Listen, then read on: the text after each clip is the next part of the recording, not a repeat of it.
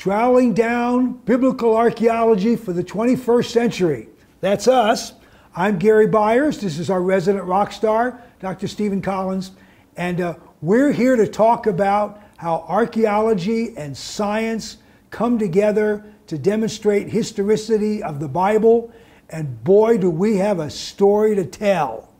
So an article that came out in 2021 about a scientific team that did a study, 21 authors, found 21 evidences of an airburst happening at the site of our excavation, Tal al-Hammam. The article came out and people all over the world got really interested. Wow, could the Bible be true about that Sodom stuff? Well, that was some people. Other people said, this is stupid, can't happen, it's not science, and we really got pushback. A lot of support, a lot of pushback, and we're here to talk about today about the pushback, and you are up to the challenge. Oh yeah, all the people who are giving us the main pushback, I know these people. I've dealt with them. I've talked with them. We have a reasonable working relationship with most of them, except in this case, they all have an anti-biblical bias because somewhere in their education they sort of wandered off into higher critical theory. They believe that all of the Torah literature is fictitious. Moses didn't have anything to do with writing the Pentateuch. Maybe Moses wasn't even a real person. All the stories about Abraham and, of course, Sodom and Gomorrah, the cities of the plain, are all mythical. These are mythical cities. And so we're getting all kinds of pushback from the anthropology community, from the archaeological community. And by the way, every single one of the criticisms that have been brought forth, some people were even criticizing the photos that I provided from the dig, and they were accusing the writers of the paper of retouching or doctoring the photos. Yes.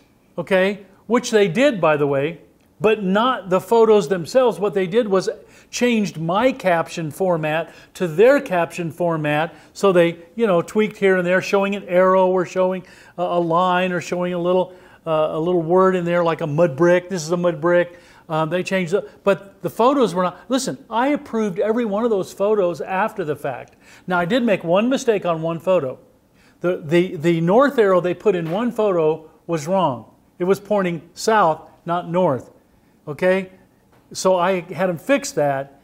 But all the rest, in other words, everything that they were talking about that I gave them a photo to demonstrate was exactly correct. And one of the biggest persons who, still not going to bring up his name, but he really latched onto this, and he was the guy that I asked to do the analysis first, way back in 2007. He didn't do it, and so I don't know where this is coming from with him, but he latched onto that and tried to make that part of the narrative about the paper, as a criticism of the paper. Well, we started talking. Because I did have his email address and I had talked to him before, so we started talking. And as we talked, it got more friendly. And interaction back and forth with each other. I shared with him, I've sent to him all the raws of the pictures. All the raw, untouched photos for all the photographs so he can see. Nothing was changed. And now, even though some of his stuff and criticism of those photos is still out there, because you put it on the internet, it never goes away. So it's out there. However, in his correspondence back and forth with me, which is now very cordial and friendly, and Merry Christmas and all that sort of thing, that's turned into a very nice. I'm enjoying the relationship. I'm enjoying the time. Hopefully, he's enjoying it. But he has changed his tune. Now it has shifted from, I'm so glad to have seen the original photos.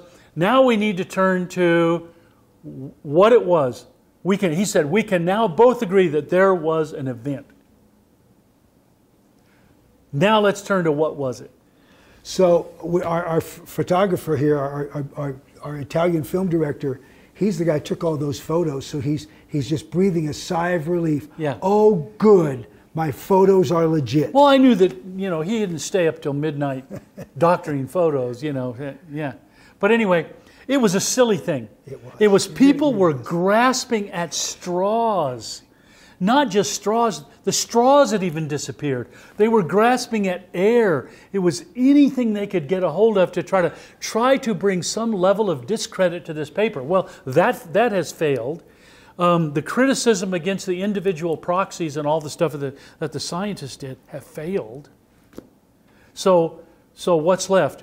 Well, what's left is I had one other big criticism from an anthropologist. Now, I'm not going to bring up her name, but she published what really a lot of people called a hit piece on me in an anthropology magazine, an op-ed. And anyway, I have answered it. That's going to be published somewhere. If they won't publish it, I will publish it. It'll get out there. But your answer started by beginning a dialogue with her. With her, yeah, exactly. I emailed her initially because I know her. And so we started talking, and I was pretty stiff, hard with her. You know, I was pretty tough. Well, she said some pretty rough things. Yeah, she said some pretty rough things. And so I was pretty pointed, and scolded her a little bit. And because I think she came to some wrong conclusions. She came to some illogical. She jumped because she listened to some other people. And I told her, you listened to people who didn't know what they were talking about, and to make matters worse, they don't know that they don't know. Okay, they have no clue. They criticized one archaeologist tried to criticize my interpretation of the destruction layer. Has he ever seen it? No. What has he seen? A couple of photographs. He has no concept behind what he's talking about. No concept at all. Nobody would get away with it. Nobody should get away with that, and he's not going to get away with it. And so we'll set that record straight. Very, very easy to do that. We have a destruction matrix that's a meter and a half thick. It's a single event. We have multiple radiocarbon dates from the top of it to the bottom of it concerning the date of it, and there it is. I'm sorry, it's there. The pottery confirms it. We have the same pots up here and there and down there. Same pot, strewn through the matrix. It's easy to see it. It has a blowover effect. It has large chunks being slammed against southwest-facing walls. On the other side of the wall, it has very fine particulate blowover. And that's almost universal across the palace area. And so something is happening. We have vessels. You remember the one cooking pot, sort of casserole cooking pot, that's about this far off the floor, and it's smashed, but it's all there, and it's smashed up against the southwest-facing wall, up in the matrix about this far, off the floor. We never find anything on the floor, hardly at all.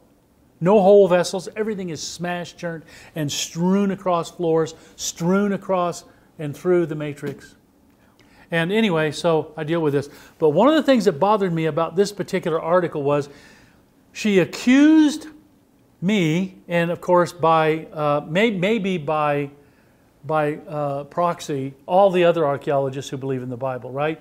Yeah. That if you identify an archaeological site as a biblical location, that it fosters illegal digging, looting of artifacts from tombs, from archaeological sites. That somehow, if you call a biblical city Sodom, and in my mind, from her article, you would envision, hordes of Baptists and Presbyterians and Pentecostals and Catholics out there, pitching tents by the thousands and digging up cemeteries and doing all that, which of course is ludicrous. That's never happened, never will happen. That just doesn't occur. And by the way, how many people in churches can we even get to be interested in archaeology? Good grief. No, it's amazing. Nobody cares really. So to say something like this was completely irresponsible, that if you identify a city like Babadra in the south was identified by Walt Rast years ago by the excavator as Sodom. He identified as Sodom, wrote about it. Did he get criticized for it? No.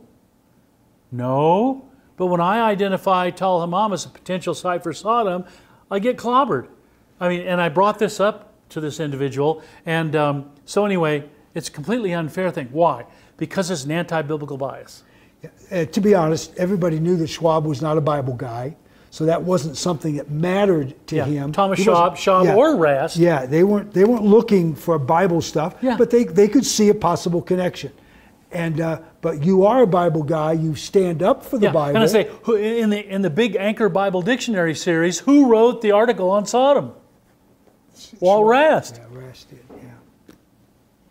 So anyway, I bring up Tal Hammam as the most likely logical location for Sodom, and everybody goes berserk. In fact, what they said was, "Why are you?" And this particular scholar said, anthropologist said, Why are you even talking about these mythical cities?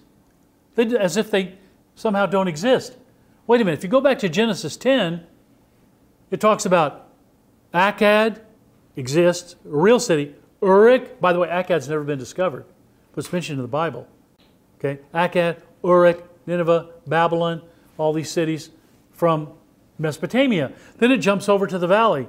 Sodom, Gomorrah. So almost in the same breath, maybe they took a breath in between, but almost in the same breath, you mentioned the cities of Mesopotamia, which are all actual. And then it talks about Sodom and Gomorrah and the cities of the plain in the same passage. Why is one authentic and the other set mythical? And for this particular scholar, she would say, well, that's the consensus of opinion among archaeologists. Yeah. And it's sort of, like, dumb causes dumb. Causes dumb. I mean, if you say something stupid enough times, it can become a scholarly consensus. So the illogic behind this whole thing is palpable, it's ridiculous, it's emotional. It's an emotional response. People don't want the story of Sodom to be true for whatever their reasons are. But the fact is that ancient writers, be they Egyptian writers, Anatolian writers, Mesopotamian writers, or Bible writers, ancient writers never make up fictitious geography. Whether they're stories or characters or fact or fiction, those tales are layered over a real world geography that can always be found physically in the right locations. Okay, that's just the bottom line. And so Sodom and Gomorrah and the cities of the plain exist for those ancient writers in the Bible, exist in a particular location that they know well, they've been there, they've seen it, they've touched it, and they wrote about it. And so there it is.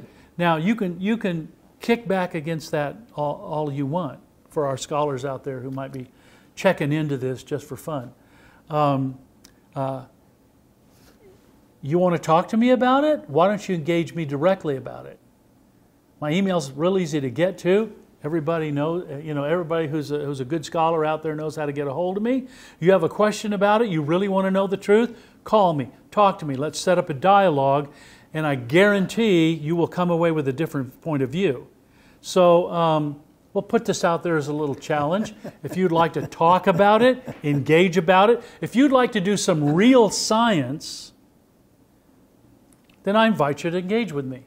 Let's talk science. Let's talk evidences. Let's talk archaeology. Let's talk stratigraphy and radiocarbon dating and how to analyze properly archaeological remains. We can do that. And we've actually, this one article has spawned a number of folks that have expertise in other fields, scientific fields, chemistry and physics, and they're talking to us about offering their help. And in some couple cases, they've said, we don't really have any dog in this fight. We don't really care if it's Sodom or not, but I'm interested in this aspect or this aspect, and we're good with that. We want good science. Right. Nobody checked. Nobody on our side checked who was on this 21 papers, 21 authors of this paper. We didn't check on who they were, what do they believe about the Bible. That wasn't, first it wasn't our call. Yeah, we had no qualification. When we send our stuff up to carbon-14 dating, we don't want to know that the guy or gal's doing the dating testing is a Christian or not and believes in Sodom or Gomorrah. We just want good science. The vast majority of the 21 authors on that paper were not out to prove anything one way or another about Sodom. Nope. They had no dog in the fight. They were looking for airburst evidence. They wanted to confirm or deny the existence of an airburst, that the kind of thing that they like to study, regardless of where it is in the world. Doesn't matter whether it's at our side or in Greenland or you know, it's the Younger Dryas boundary, or you know, it doesn't matter. They're interested in it, and that's how they got hooked up with us, because one by one they began to come on, and all the research began to be. Listen, they did the hard science. It's the hard science. Now there are some guys out there who also do airburst research that are kind of rivals, kind of rival groups that always, no matter what. By the way, the guys who are on our paper, these guys are well published in high-level publications like the Proceedings of the National Academy of Sciences and stuff like that. And so, you know, these are not lay people. These are not people who are just out there. Listen, they know what they're talking about, and like astrophysicist Malcolm LeCompte knows what he's talking about, and he's engaged with his critics a lot, and he points out very clearly where his critics are wrong. He's got criticism of the critics that people need to listen to. But I tell you what, people are not objective. I don't meet too many people who are objective on this issue, especially if they're in the archaeological world. You either accept the Bible, that there's at least a modicum of historicity about it, or you don't believe there's any historicity about it at all. You believe it's all mythical. But I guarantee you're going to get in trouble, scholars, any scholars out there who believe that Sodom and the cities of the plain are mythical cities. You're absolutely wrong. You're textually wrong. You're archaeologically wrong. You're historically wrong. You have nothing to stand on, and they do exist. By the way, we discovered the biggest city-state, continuously occupied city-state in the southern Levant that nobody else even had on their map, with all of its multiple satellite towns around it. We discovered it. We put it together. We presented it in many, many peer-reviewed articles. It's there. It exists. And why didn't anybody find it before? I'll tell you why they didn't find it before. Because they didn't take the biblical Sodom narrative seriously. That's true. If they'd have taken the Sodom narrative seriously, they would have found Tal Hammam and all of its satellite towns a long, long time ago. And they would have been checking out the nature of the destruction event that took the whole place out of business and offline for 700 years. So, there you go.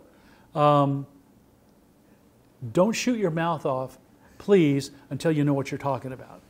I know what I'm talking about in every aspect of this issue, and I'm glad to engage with you. Anybody, get in contact with me. Well, tell us how you really feel about this, Yeah. Dr. C. Yeah.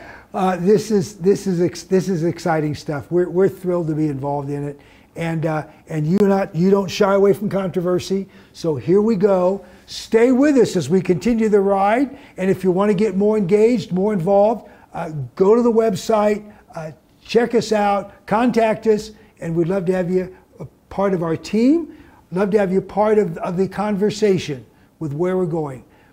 Archaeology for the 21st century. That's where we are. Troweling down is what we do. Thanks for joining us.